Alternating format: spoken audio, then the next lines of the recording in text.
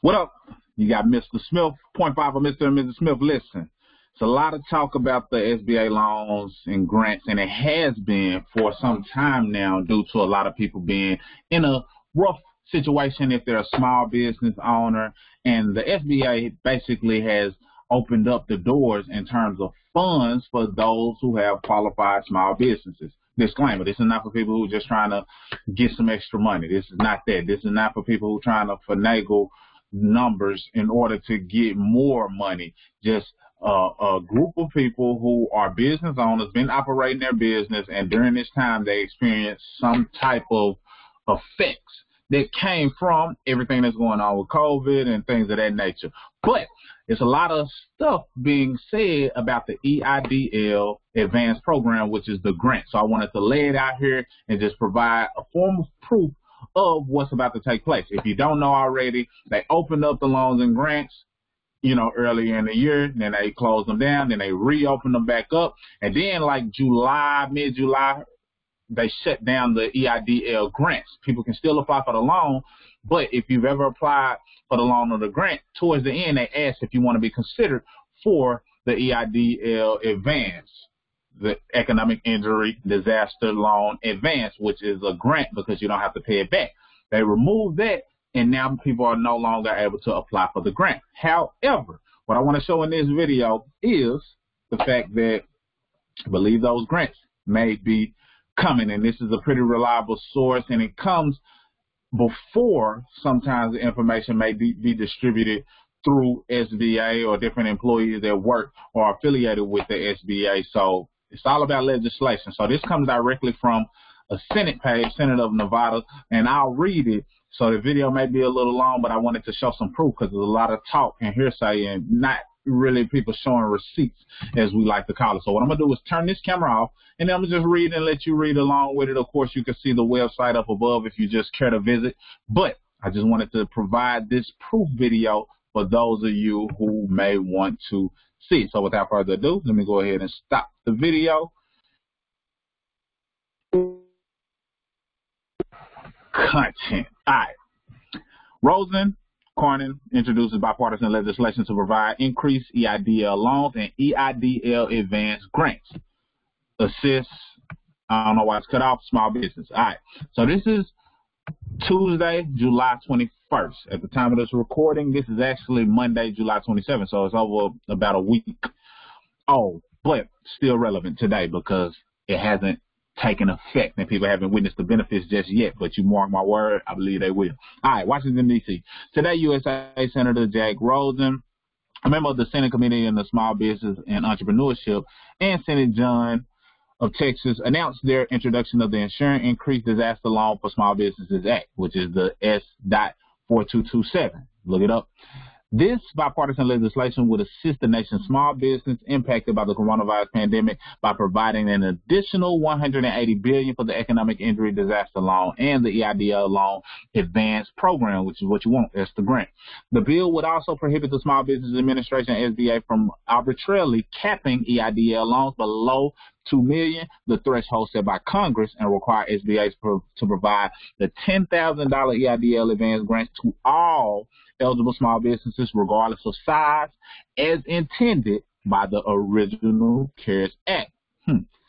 As we work to address the impacts of COVID-19 on our economy, we must take further steps to support small businesses in Nevada and across the country who are in urgent need of assistance, said Senator Rosen. I'm proud to introduce this bipartisan bill that will provide additional funding to the EIDL and the EIDL advanced programs, as well as eliminate SBA's arbitrary and harmful caps on loans and grants available to eligible small businesses. Many of our state's most vulnerable businesses are minority-owned, and this additional support will help to provide a lifeline, allowing many of Nevada's minority small businesses to keep their doors open. I will continue working in Congress to develop forward-thinking solutions that support our small business community during this crisis. Now, I know it's talking about Nevada a lot, but keep in mind they're saying all small businesses across the nation. That means you included if you're a small business and you've applied and you've qualified the proper way. As the coronavirus continues to wreak havoc on our economy, Texas small businesses are bearing a tremendous financial burden, said Senator Cornyn. The EIDL program has helped many businesses keep their doors open during the pandemic, and this legislation will help make sure they are able to receive the full assistance they need to stay afloat and help get our economy back on track. Small businesses need assurance that SBA's disaster loan program can serve as a lifeline to survive the COVID-19 pandemic, said Tom Sullivan, Vice President of Small Business Policy, U.S. Chamber of Commerce. This bipartisan legislation provides a certainty of Main Street who are looking for SBA for help. We strongly support the congressional efforts to provide a wide array of capital solutions amid this catastrophic health and economic crisis, said John, Executive Director of Small Business Roundtable. The EIDL program provides business owners the certainty they need for long-term, low-interest loans to recover and continue their role as America's economic engine. We commend Senators Rosen and Cornyn for their leadership and urge EIDL funding and improvements in the next coronavirus package. We commend Senator Rosen and Cornyn for introducing the EIDL Small Business Act, said Chip Rogers, President and CEO of American Hotels and Lodging Association. This important bipartisan legislation will ensure hoteliers have continued access to the Small Business Administration disaster relief programs, which are a critical lifeline for small businesses during times of economic crisis. This leisure and hospitality sectors have lost 4.8 million jobs since February, and this much-needed legislation will help hotels open their doors and keep the lights on so that we can rehire, retain, and support our valued employees. The Vegas Chamber applauds Senator Rosen for introducing the Insurance Increased Disaster Loans, the EIDL for Small Business Act. This important legislation will provide more capital to small businesses that are in true need of help, while also giving them greater flexibility in how to spend those funds to support their business and employees' jobs, said Mary Beth. The Urban Chamber and the small, diverse businesses we represent greatly appreciate the ongoing support and advocacy by Senator Rosen. The EIDL for Small Business Act will help our businesses secure much-needed capital to counter the impact of COVID-19 in the Southern Nevada region, said Ken Evans, President of the Urban Chamber of Commerce. The Reno Sparks Chamber of Commerce applauds Senator Rosen. I won't get into all of those applauds, but let's get to the background. You can read the applause. The background. Soon after the CARES Act became law in U.S., Small Business Administration placed arbitrary caps on EIDL. So, soon as the CARES Act became law, the U.S. Small Business Administration placed arbitrary caps on the EIDL loans and the EIDL advanced grants. Currently, EIDL loans, low-interest loans that can be used to cover small business operating expenses, have been capped at $150,000 per business instead of the congressionally mandated maximum of $2 million. Additionally, the SBA placed caps on EIDL advanced grants to small businesses of $1,000 per employee up to $10,000 rather than the congressionally mandated $10,000 for every eligible small business. I'm going to pause right here because that's important. See, it was caps placed on the loans as well as the grants. And they placed caps on the advance because I want to highlight the advance a little more because the grants don't have to be paid back. There are things in the works that will possibly allow people to have the loan waived. But let's talk about the grants because we know we don't have to pay that back. It was caps on it that allow people, small businesses, to get $1,000 per employee and up to $10,000. That was a cap. So some of you might have received $1,000. I did. So some of you might have received it, but if that's a per employee basis, they capped you out. However, it was supposed to be mandated based on the mandate, $10,000 for every eligible smart business. So what does that mean? There's a chance that if you receive the $1,000 or no grant at all, that you might receive the difference of the $10,000. So if you receive the $1,000, that's $9,000 you'd receive, or $10,000 if you are an eligible smart business. So just make sure you're setting yourself up properly. Make sure you're getting your EIN in place. Make sure you're getting certain things in place. And it's not a matter of you having an LLC because obviously you can apply as a sole proprietorship. It's just a matter of making sure that you cover certain ground as it relates to trying to qualify or apply for these loans and grants. But it's a lot of money that's about to be released, and small business owners will benefit greatly, rightfully so.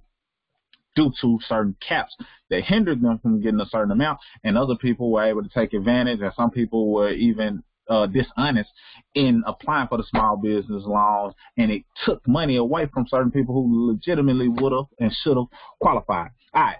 As of last week, the EIDL Advanced Grant Program has run out of funding, and small businesses are no longer receiving this release. Like I stated, they had closed down because they ran out of funding. In April, Senator Rosen, along with Senator Cornyn, urging SBA to eliminate its self-imposed caps on EIDL loans and EIDL advanced grants. Senator Rosen directly brought these concerns to the SBA administrators, yada, yada, about the limits on the advance. So the Bipartisan Insurance Increased Disaster Loans for Small Business Act, S.4227, would do the following, and will conclude. Number one, provide $100 billion in appropriations for EIDL. Number two, provide $80 billion in appropriations for the EIDL advance. Number three, prohibit U.S. Small Business Administration administrator from placing maximum caps below $2 million on economic injury disaster loans, which have a maximum loan amount of $2 million as established by the CARES Act. Under the bill, all eligible small business shall receive EIDL funding on the amount calculated using SBA's current EIDL formula up to $2 million. It will prohibit that. Also, it will prohibit the SBA administration from placing limitations on the EIDL advance. Under the bill, all eligible small business shall receive the full $10,000 grant provided by the CARES Act, regardless of size. So if there's one person or there's 10 people, you should receive the full amount. It will also require EIDL advanced grants to be dispersed to eligible small businesses within 3 business days of request and not be contingent upon approval for an economic injury disaster loan. Now, some people have been disapproved due to credit. You do want to get your credit up, because I understand there's a lot of people who might have credit under 570 or, you've been impacted. So definitely, if you want to get your credit up, reach out to us. We provide free education. We also got a DIY program that's low cost and inexpensive, and we also service you if you want your credit restored. We do it as well. So if you're a person who's been denied due to that, then by all means reach out. We got some resources, or we can do the work for you and put you in a winning situation, regardless of the SBA loan. Just you want to have your credit in order anyway. Last but not least, it will require SBA to submit a monthly report to the House and Senate committees on small business and appropriations on 1, the status of the disaster loan account, including obligations, allocations, and amounts undistributed/unallocated. Number 2, allocations, obligations, and expenditures for all open disasters. And 3, an estimate of when available appropriations will be exhausted, so that they will have to operate in transparency, in full transparency, to say the least. So that being said, people, I hope that you benefit from what's about to happen with the reopening of the EIDL advanced grants. I hope you are in position to receive the $10,000. If you decide to get a loan, that's on you. I just wanted to let you know that the grants will be being dispersed based on this legislation. It seems like it's, just about law that this will take place, but stay tuned to further information. Just wanted to share this because there's a lot of people talking about it and telling you about it. I just wanted to take you to some documentation to show you where they're getting some of the information from. So that being said, subscribe, like this video, share it with somebody you feel may benefit, or visit the site yourself and do your own digging and research so you can have an understanding if you care to do so. But if not, you heard it here. That's all I got. Mr. Smith, 0.5 of Mr. and Mrs. Smith, signing out.